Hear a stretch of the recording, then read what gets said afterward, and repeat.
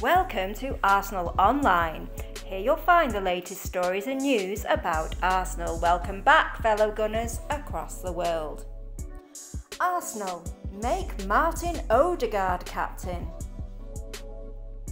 It seems like Alexandre Lacazette has 60 matches left in his Arsenal career.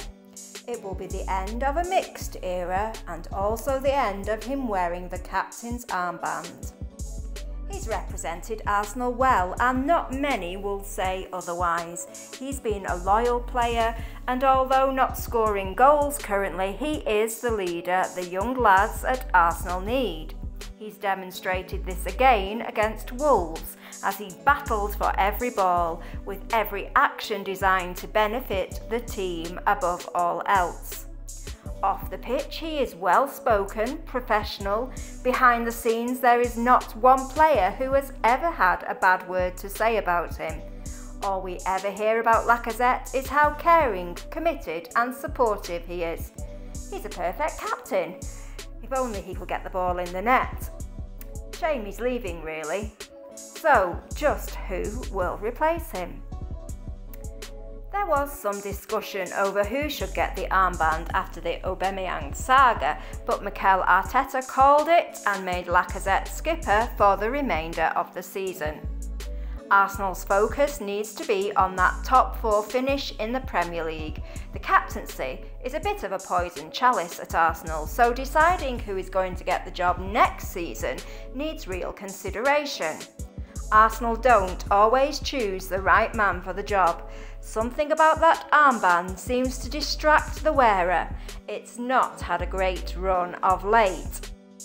In letting Lacazette assume the responsibility, could this be Arteta's way of auditioning the rest of the team for the job next year? Well, if it is, then look no further than Martin Odegard. He's experienced and reliable. Yes, he's still young, 23, but one of the best captains Arsenal ever had took the job at 21, Cesc Fabregas. Odegard has experienced a great deal as a player despite his young years. Every club on the planet chased his signature at 15 years old. He's had 5 consecutive seasons out on loan before making his new home at the Emirates, where he has been simply magnificent. Not only that, he was named Norway captain just under a year ago in a side featuring one of the best players in Europe.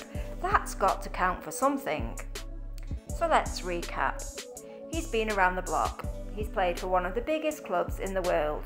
He's been forced to mature at a young age. He leads his country, and he's still only 23 years old. Let's add in some more evidence. He's a tactician and a natural leader.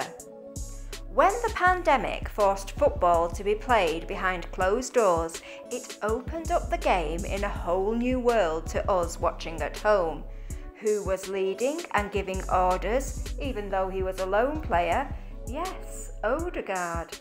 He was the tactical leader on the pitch, as much as he is the technical leader. He was leading even the likes of Aubameyang, Nicolas Pepe and Lacazette in front of him, as well as Thomas Partey behind him.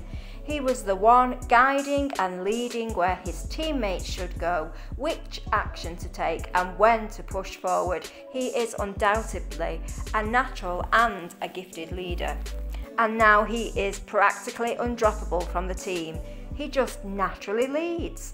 By ability and by example. It's a natural process for the Norwegian.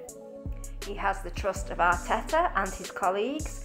When information needs relaying on the touchline, it's the number 8 who is ushered over by Arteta to pass on tactical notes, and his exceptional technical level sees his teammates often look to him for invention.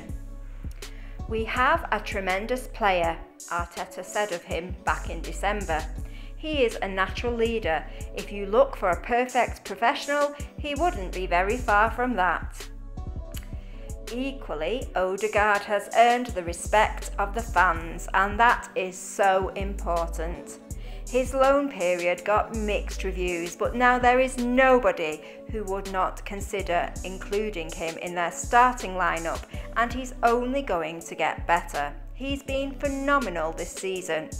The level he's found at the club is the best he's produced to date, and there is no denying that he can and will continue to develop as a player. This whole team of youngsters, Gabriel Martinelli, Bukayo Saka, Emile Smith-Rowe, Sambi Lokonga, they push each other on and they all grow as players, and he especially improves with each game he plays. Stability is also a key feature in picking the next skipper. Odegard is one of the cornerstones in this new look Arsenal, and he is likely to start every time he's available for a healthy number of years. It's a no-brainer really. Odegard has all the qualities needed for the job, and this is a player destined for the very top, one who deserves to be leading his team out to play Premier and Champions League football. But what do you think? Leave a comment below to let us know, and thank you for watching Arsenal Online. Subscribe and ring the bell for all the latest Arsenal news.